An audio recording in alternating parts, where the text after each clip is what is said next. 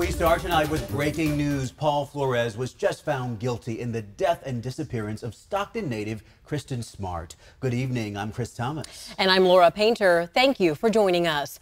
ABC 10's Luke Clary is live in the studio right now with details of the story that we have been following closely for the last several weeks. And Luke, a monumental day, decades in the making. Yes, Laura, it was a packed courtroom in Salinas at the Monterey County Courthouse as two juries delivered two dramatic verdicts. Paul Flores, guilty of first-degree murder.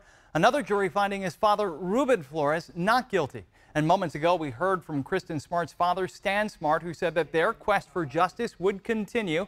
His daughter, Kristin Smart, a Stockton native and Cal Poly student in San Luis Obispo, who went missing in 1996. Paul Flores, a classmate, and now at the age of 45, faces a sentence of 25 years to life. His father, Ruben Flores, was facing a felony charge of accessory after the fact, and he was acquitted today by a separate jury. Again, moments ago, we heard from the Smart family. They said that this is not over. Without Kristin, there is no joy or happiness in this verdict.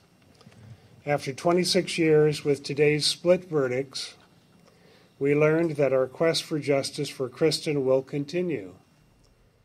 And Smart went on to say that this has been an agonizingly long journey with more ups than, more downs than ups, he said.